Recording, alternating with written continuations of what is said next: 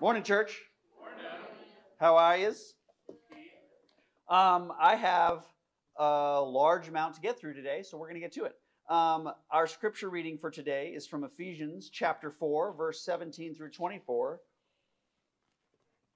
So if you want to turn in your Bibles, otherwise we might have it. No, we don't have it. Listen now to Ephesians chapter 4.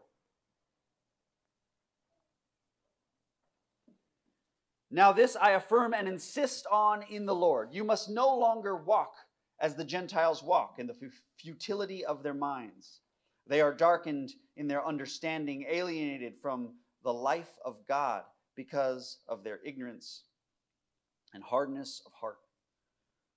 They have lost all sensitivity and abandoned themselves to licentiousness, greedy to practice every kind of impurity.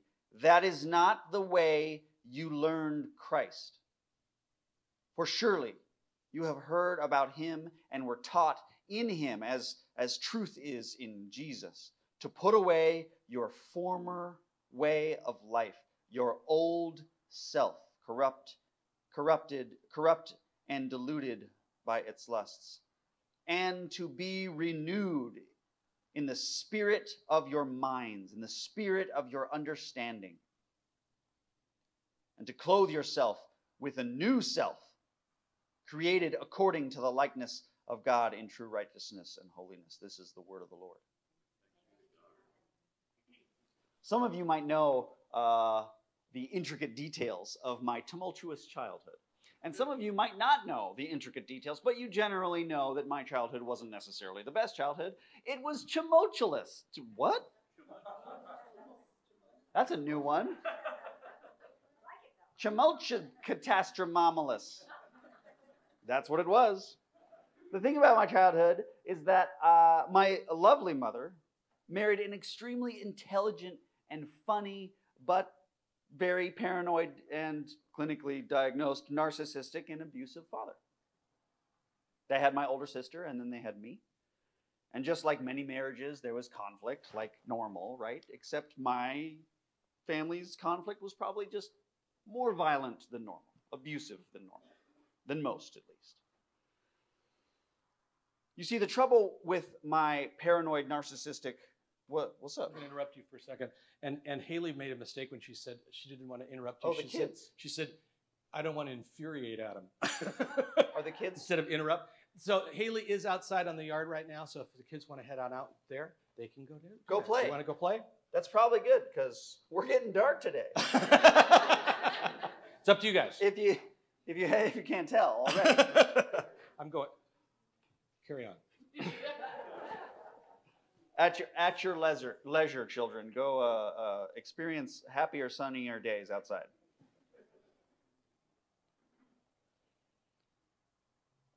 The trouble with my paranoid, narcissistic, abusive father is that if you weren't all out, 100% on his side, you were against him. You were an enemy. And if he couldn't attack or manipulate you, you were cut out. You were cut off. And that's exactly what happened to me and my family. I had a father who cut me off.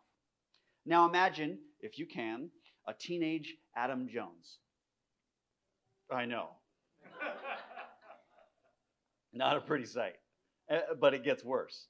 The teenage Adam Jones is this quick-witted, silver-tongued little a-hole. I wasn't particularly good at school because I don't know, I had issues with authority figures. I wonder why. I didn't really get along with them, and I was a particularly big pain in the neck at school because I was witty and generally kind of intelligent. I was a smart aleck little a-hole. And to make matters worse, I would be a thorn in the teacher's side, but also be like making the class laugh and like me. So I got everyone else to like me and them to hate me, and they were in a rough spot because of that. So thanks, teachers. Yet, as I'm sure you can imagine, my inner life, teenage Adam Jones, my inner spirit, the very core of my being, my heart of hearts, was a mere shadow of what it should have been. I was filled with rage and sadness. Partly because I didn't have a father, rage. Partly because I did have a father somewhere out there in the world who very consciously and intentionally chose to cut me out, to cut me off. Sadness. And when you grow up like that, you start having these things that repeat in the back of your head, right? Inside the seat of your spirit, at the very core of your being, in your heart of hearts. And these things that I had on record replay in the back of my head were things like, you are unwanted, you are unloved, you are a bastard, you are alone. And then I went to Camp Gormley, a junior high youth camp during the summer. Camp Gormley was your typical summer youth camp where you stayed in a cabin with a whole bunch of friends you made that week, and you ate a whole bunch of food, and you had a camp counselor who was usually just a couple years older than you in high school, and but way cooler because they were in high school, right? And you ate a bunch of food, and you played a bunch of games, and you laughed a lot, and you went to this thing called club. And club was generally like this more energetic church service at night. And there was a whole bunch of energetic songs, and then there was an energetic speaker that you kind of went through. And the general progression of a summer youth camp or a spring retreat, I used to lead these all the time, so I'm well equipped, is the general progression is you kind of meet and get introduced to Jesus, and by the end you kind of work your way up to who he is and what he has done for you. On the last night, you learn about the cross, the death, and the resurrection. You learn about forgiveness, and you learn about unconditional love. Pretty classic kind of summer camp Jesus introduction. The trick was I had already been kind of decently acquainted with who Jesus was. So I wasn't bowled over by this week. But all of my friends were. So they were crying tears of joy and happiness and puddles of rejoice and sadness. And I'm like, yeah, this is cool. I like good work, guys. And I decided to take a walk because, unsupervised kids. Good job, camp counselor staff. And I walked to the opposite side of camp, and there's this giant field, right? The game field or wherever. And we're in the middle of the mountains, way out there. So there's no city lights to dampen all the stars. And I have the entire universe to look at. And I'm in the middle of this giant field, in the middle of a mountain in eastern Washington, looking at the entire solar system before me. And that's when I first heard it. That was the first time I heard God speak to me. And he didn't ask me a question or give me a commandment. He just kind of stated a simple fact. And it was very like, this is a thing about the world. Like, the sky is blue. Just kind of matter-of-factly. He said, you are going to serve me for the rest of your life. And that was a pretty big turning point for me. That was when I stopped knowing kind of about God or who God was and started actually knowing God. There was a meeting there. There was a pivot point there. To be clear, though, I was the same person after that moment. I hadn't particularly changed any of my actions. I was still a snot-nosed little a-hole that I always was, right? Teenage Adam Jones.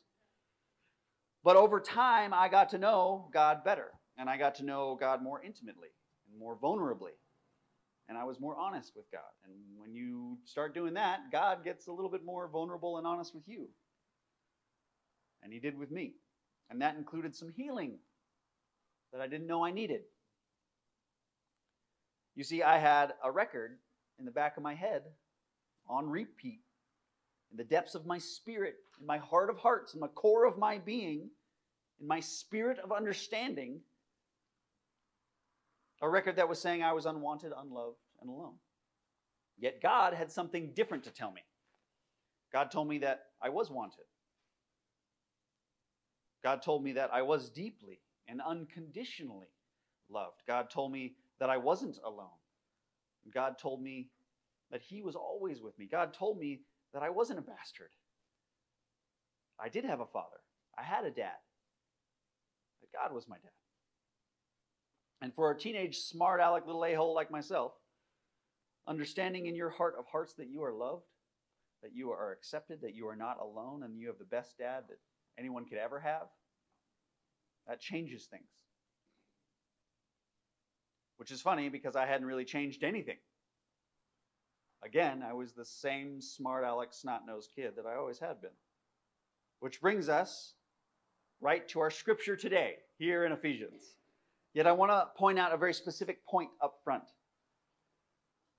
Starting, having, developing, beginning a relationship with Jesus does not change your behavior. Just because you know Jesus doesn't mean you act right. Okay? Amen? On the contrary, while changing often is included in having a relationship with Jesus, it is not the central point. It is not the condition to have a relationship with Jesus. The central point of change takes place in your inner world, within your spirit, within your heart of hearts. Change starts from the inside and then works its way out. Let's look at our text more closely today. I'm going to pick up in Ephesians chapter 4, verse 17. Now I affirm and insist in the Lord, you must no longer walk as the Gentiles walk. First off, who are these Ephesians that Paul is talking to? He just told them to no longer walk as Gentiles walk, but guess what? They're a bunch of Gentiles. This is the city of Ephesus, a Greek city, Greek word, Ephesians. They're a bunch of Ephesians. They're a bunch of Gentile Greeks. And he's saying, don't be them. But we are them. What? How does that work? No longer walk as the Gentiles walk. Furthermore, wait, isn't that a behavior? Isn't walking a behavior? Ha ha ha! Good point, church. But to you, I say, keep reading.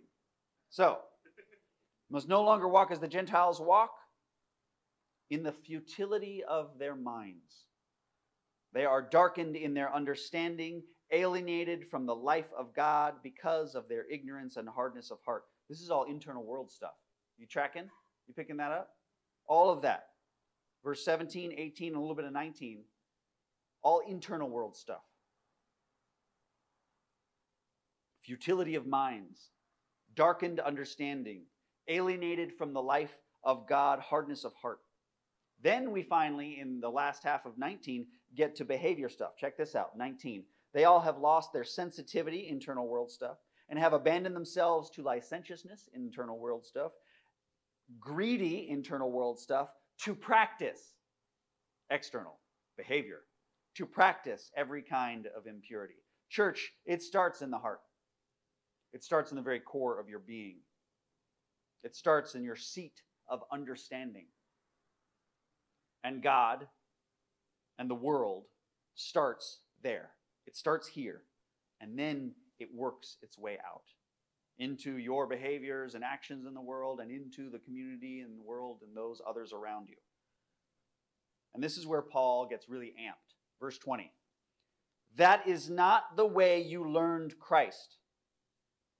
For surely you have heard about him and taught in him, as truth is in Jesus, to put away your former life, your old self, corrupted and diluted by its lusts. Let's remember, lusts isn't just a sexy thing.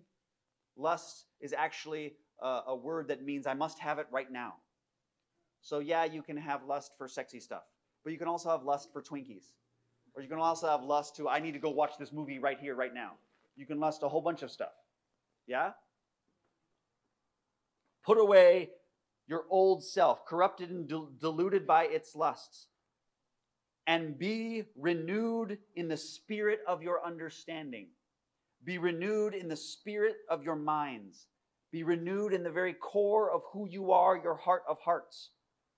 And clothe yourself with a new self, created according to the likeness of God in true righteousness and holiness. I've told you all this story before, but I'll say it again. There was a survey about 30 years ago with mainstream kind of evangelical Christians in America. And they were asked whether or not they would rather present the gospel to a prostitute and have them immediately stop practicing prostitution, or have that prostitute have a genuine interaction and meeting with Jesus Christ and then go back to work the next day. Can you guess which one they chose? They were much more interested in presenting the gospel and having them stop being a prostitute. They were much more interested in the behavior than the actual core of their being. They were much more interested in what they saw than in the seeds that might have been planted in the depths of her or his or whoever's heart.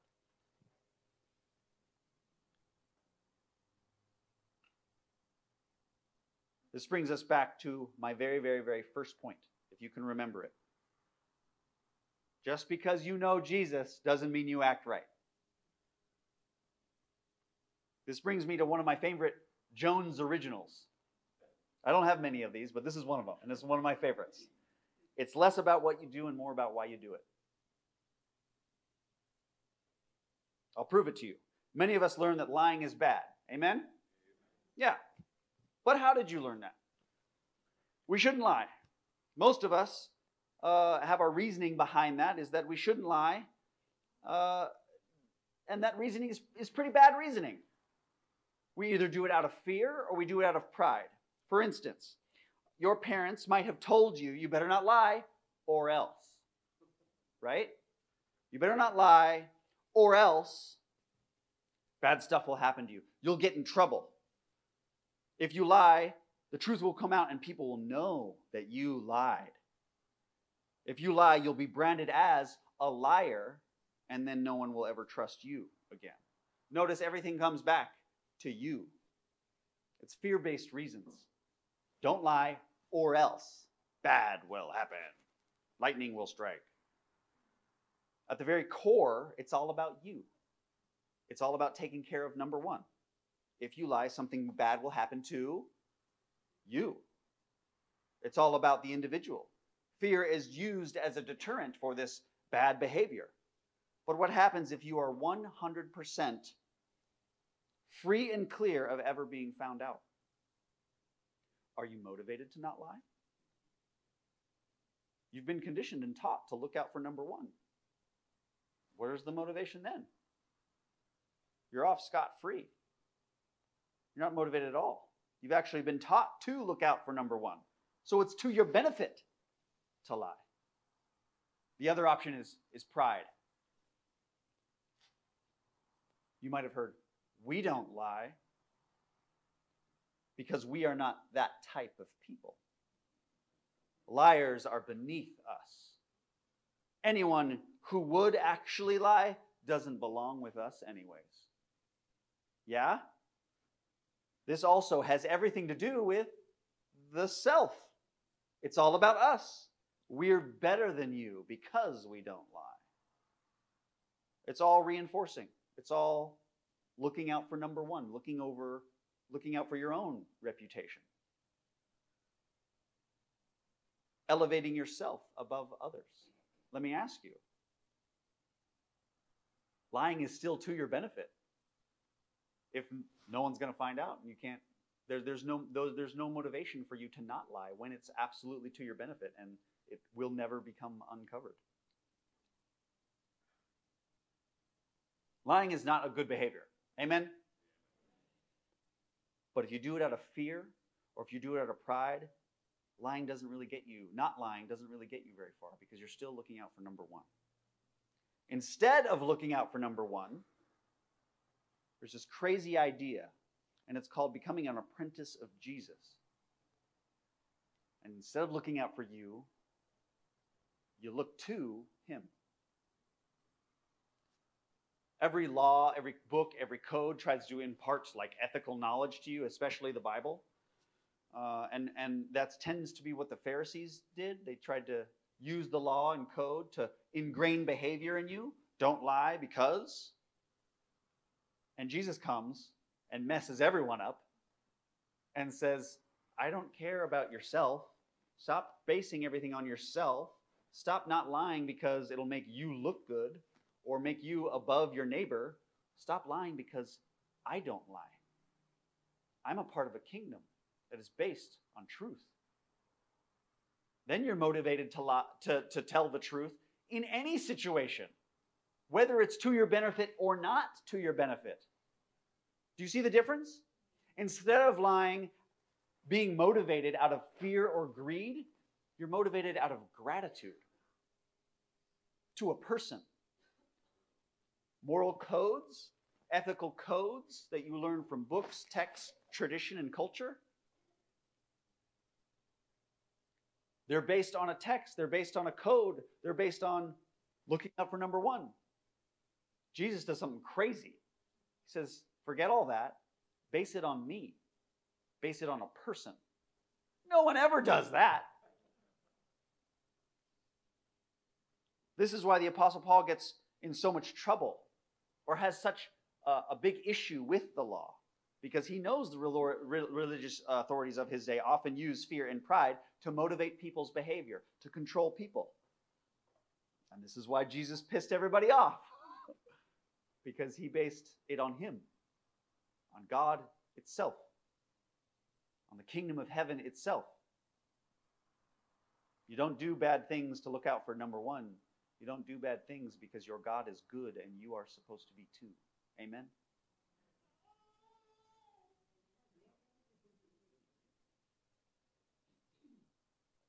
God's love cannot be hindered. Jesus pissed everybody off because he showed up and immediately started healing people. And it didn't matter your state of uncleanliness. It didn't matter of your state of social strata. You could be a social pariah. It didn't matter if you were the village weirdo. Jesus showed up and healed, spoke to, listened, nurtured, redeemed, forgave you, no matter who you were. Your behaviors are not a deterrent to Jesus. You don't have to act right to have a relationship with Jesus. God just shows up and starts loving, unhindered by our poor behaviors. Jesus shows up and he gives us everything he's got. Jesus shows up and gives us his very life so that we might have life, not because we earned it with our good behaviors, not because we act right. Jesus shows up and just starts loving. Only after we truly get this does our behavior start changing. No longer are we motivated by fear or pride. Instead, we have everything, and it's all because of what Jesus has already done for us. We are motivated by gratitude. We're just overwhelmed with gratitude to even be there. It's like going to dance with the prettiest girl in school. You're going to open the doors for her. You're going to pay for dinner for her. You're going to drive super safely there and back on time. You're going to give her your coat when she's cold. It doesn't really matter what it is. You're going to do it, and you're going to be so happy and thankful because you're like, why would you ever pick me? Is this based on my personal high school experience? Maybe. It didn't make sense. Why this would happen, I don't care. I'm just happy to be here. Want a coat? You're dumbfounded and overwhelmed with gratitude. You're just happy to be there. You know what I'm talking about? Church, when you are loved, when you are chosen, when you are healed, despite being a smart aleck little a-hole like me, you are overwhelmed with gratitude, and you will go out of your way just to try to say a semblance of thank you. And in that state, you'll pretty much do anything with a smile on your face just to try and say thank you. Just because you start a relationship with Jesus doesn't mean you act right. But when you start a relationship with Jesus, or rather when Jesus starts a relationship with you, you're no longer motivated by fear and pride. You're motivated by gratitude. Church, I had a broken record in the back of my mind, in the heart of hearts, that I was unloved, unwanted, that I was alone. God spoke a new spirit of understanding into my life. God spoke to me that I was loved, that I was wanted, and that I was not alone. God told me that I was to be his son and he was to be my father. He was to be my dad. And I have spent many years since in service to him because he loved me, because God chose me, because God spoke truth and light into my life. The fun thing is I'm not the only one. I'm just my example. Many of you know the story of Connie and Josh and how God completely turned them around with healing and love and acceptance and redemption. And if you don't like me and you don't like Connie and Josh, I can understand. You have Mike. Everyone loves Mike. He gets up almost every week in prayer time and he talks about the massive transformation that has taken place in his life. Amen? It's what God does, church. He takes the old self and he allows us to take it off, giving us a new self, a new record to replay in the back of our minds that says we are loved and accepted. And I don't know what records you might have playing in the back of your mind. Some of you might have a record that says you need to be right. You need to be in control. You need to be behaving correctly in order to be loved. And if that's you, God might say something like, no, you don't. You're not right. You're not in control. And you don't have to behave correctly. You certainly can't justify yourself. And here's the crazy part. I love you anyways. I choose you anyways. You're my daughter. You're my son. You're mine. Some of you might be desperately seeking the approval of those around you. I just want to be friends. You want people to be happy, comfortable, and most importantly, you want people to like you. If that's you, God may say something like, who cares what other people think? I love you. I want to be with you. I want to be friends with you. You're my son. You're my daughter. You're mine. Some of you might be looking to succeed, to achieve. You might be thinking, if only I get this next thing or accomplish this next goal. If only I had this one thing. If only I knew that everything that I had accomplished in my life was deeply important and purposeful, then that would be enough. If that's you, God might say something like, it doesn't matter what you've done. It doesn't matter what you've got going on. It doesn't matter what you're going to accomplish. I've already done everything that matters. I've died so that you may live. So by all means, start living. Better yet, live with me. I love you. You're mine. You're my son. You're my daughter. You're mine. So let's go have dinner together and enjoy life. Church, many of you have a bunch of crazy records spinning in the back of your head, in your heart of hearts, in the core seat of your understanding. And I don't know what they are. You might not know what they are. But I ask you, do you really have any right to tell yourself anything other than what God is telling you? I'm going to ask that again. You might have a lot running back here. But do you have any right to tell yourself anything other than what God is telling you? That you are His. And He is yours. The Apostle Paul pleads with the Ephesians to take off their old self and put on their new self. And so we should do likewise. Put on the new spirit of understanding. Put on a new word that God has given to you. Stop believing the lies that we tell ourselves. As Paul said, that is not how you learned Christ. Start believing the truth that God has told you. A truth that might sound something like, you are a child of God, created in the image of God, and unconditionally loved by God.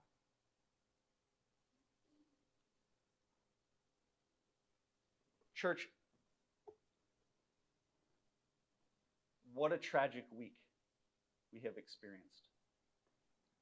And the one thing that I want to make a real crucial point about is let's not be reductive about this.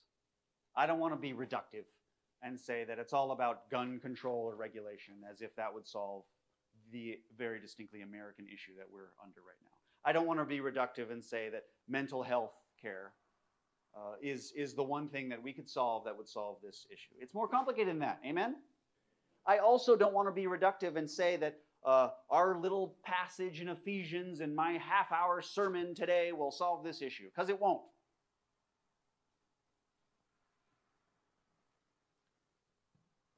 But I do think it has something to say to us.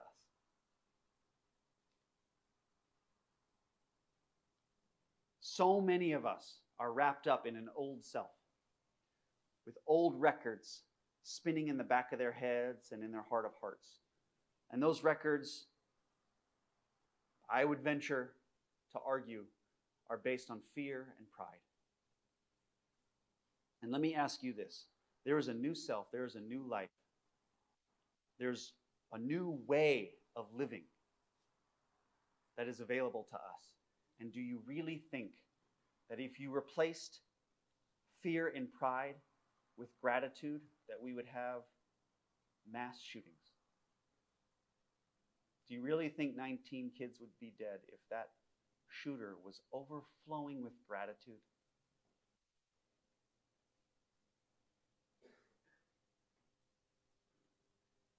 We are this weird group of people that get together every Sunday to try and figure out who God is and what it is that He has to give us. What if He has to give us a new life, a new spirit of understanding, a new word for your life that is overwhelmed with gratitude? Can we still live the same old life based on fear and pride? The same old patterns that get us into so much trouble? Can we really believe the same records that we've been believing, the same lies? If we have this new life ready and waiting for us, if we have a God who's done so much for us that all we can do is respond with gratitude,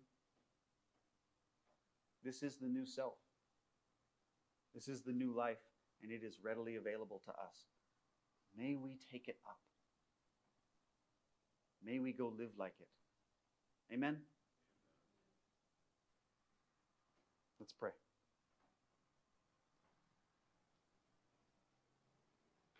Father, again, I ask today that you forgive us.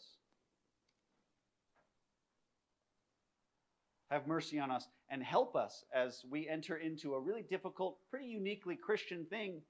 And we, as a little group of people, on behalf of a larger group of people, just decide to be the bigger people and own it.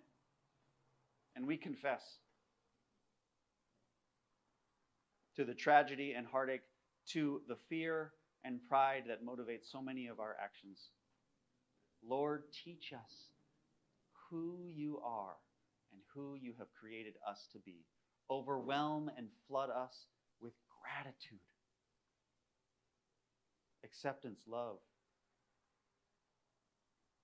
Show us this new self. Show us this new life.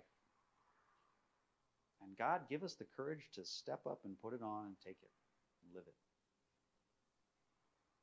Thank you for speaking good, true things into our lives.